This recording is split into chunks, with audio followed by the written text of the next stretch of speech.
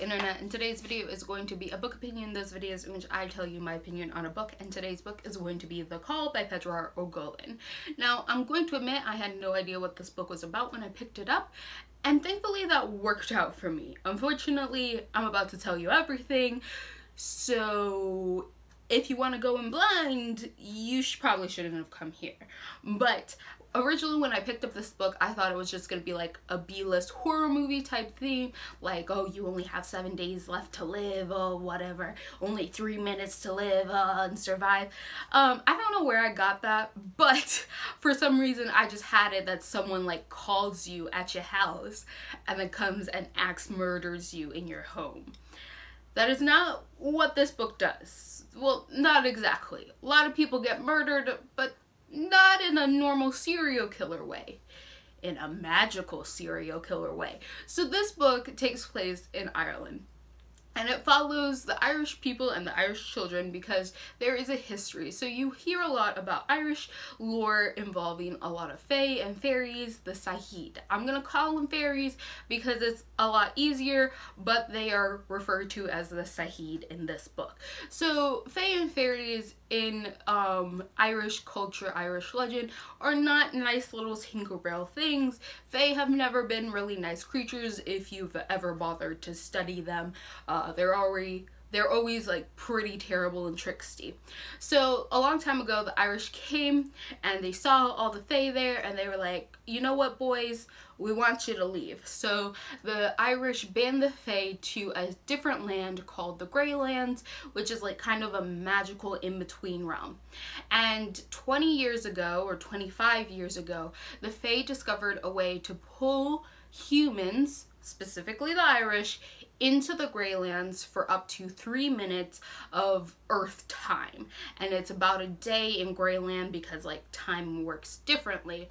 Now they're targeting the Irish because the Irish put them in the Grey Land, and the Grey Lands are like a special type of hell. It is so gross and disgusting and it creeps me out, and whenever they discuss it and describe it, I'm just like, if I was the fae, I would not want to live there either.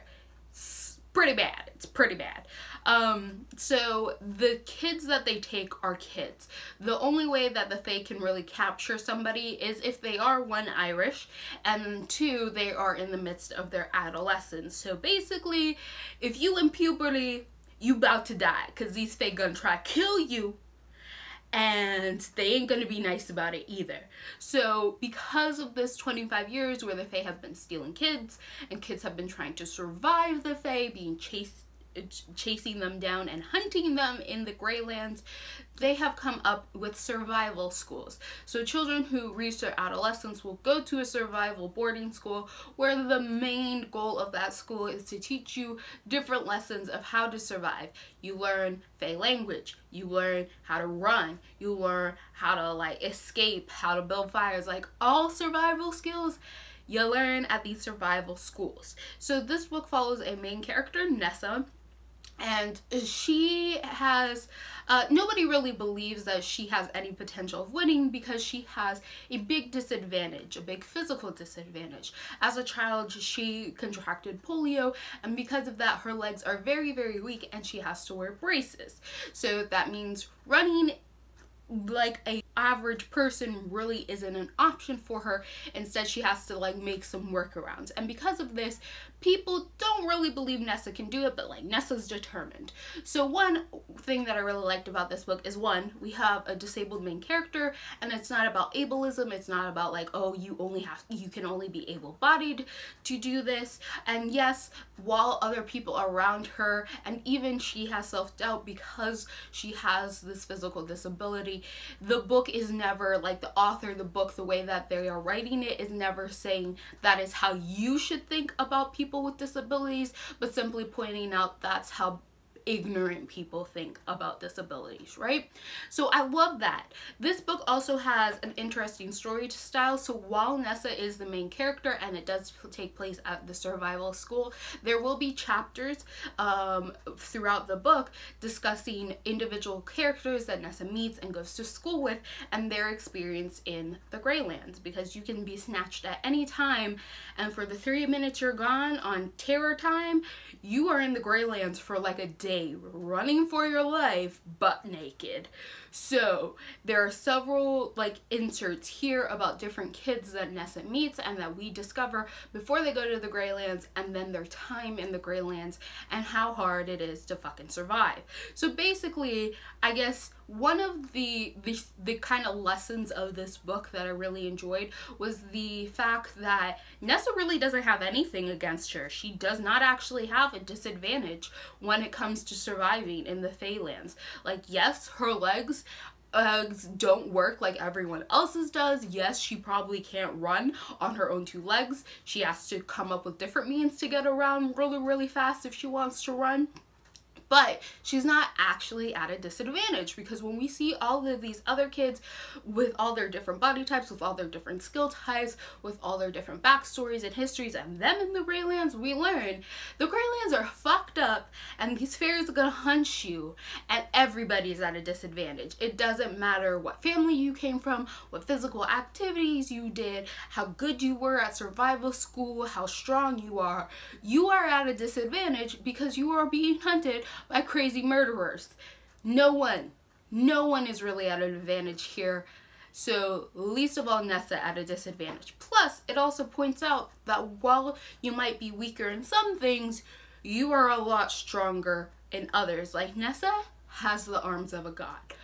I was jealous of her arm strength. She had the arms of a god, and I was just like, you people need to stop pointing out her legs, because she punched you one good time, you're dead. Like, her arms, freaking, I'm jealous, and I didn't even get to see the muscles on them. Like, her arms sound amazing, okay? So basically, I just want to say, so this book is basically just about Fae hunting down people, but also has a really good lesson about disabilities and having a disabled main character, and just pointing out, don't be ableistic. Just because you have one thing that may work against you, it doesn't mean that you're at a greater disadvantage than everyone else, especially when crazy serial killers are about to kill you. So basically, it doesn't matter if you're textbook perfect of what they think you should be at the survival school. Anybody could win and anybody could lose. Like, anyone can suffer in this game. And it just depends on you at the end of the day. It doesn't depend on a special list of requirements that you have to fulfill. It doesn't depend on a special list of stats that you apparently have. At the end of the day, it depends on how you act when you are being hunted.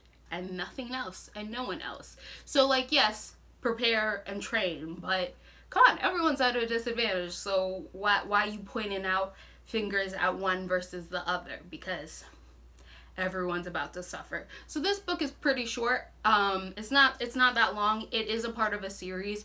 I will read this book as a standalone because I really liked it as a standalone, and I'm pretty sure that the second book will not have the same storytelling style. Like I mentioned, this book, yes, the main character is Nessa, but we get those little inserts of different characters and their thoughts as they are being chased down in the Greylands, and I really liked that sort of shift in point of view of seeing all of these different characters, but while also knowing that Nessa is my main girl the whole time. So I really like that storytelling style. I just really like this book. It works great as a standalone. However, if you like this book and you're like, I need more, there is a second book. There is more. So don't worry. I liked seeing the Fae be like really creepy and actually be the menacing stuff that they're always talked about in folklore, because a lot of times Fae come across as like, ooh, dainty little nice beauties, and like, you know, they're human-esque when Faes are Faes and not humans.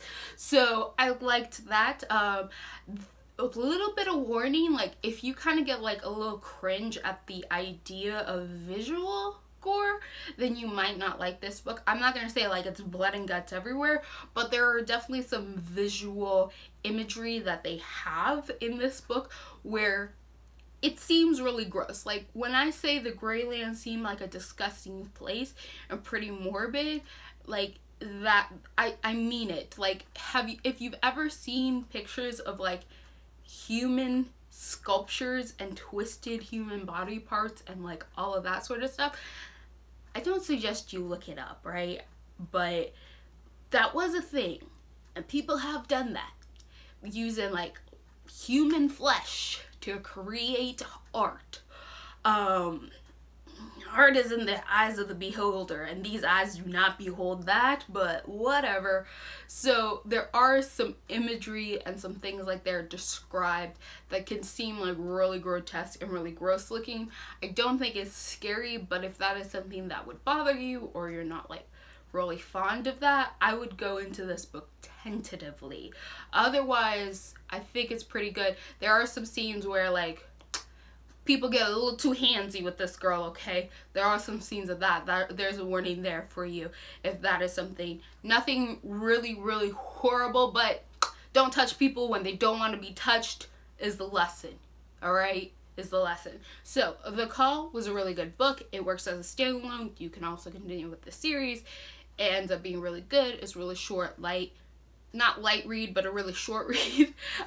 So, if you have read this book and you like it, comment down below, because I don't know, I haven't heard a lot about this book from a lot of people, so I'm curious to see how many of you are already familiar with this book and whether or not you liked it. Click all the bunnies down below if you like what you're seeing here, and goodbye, internet.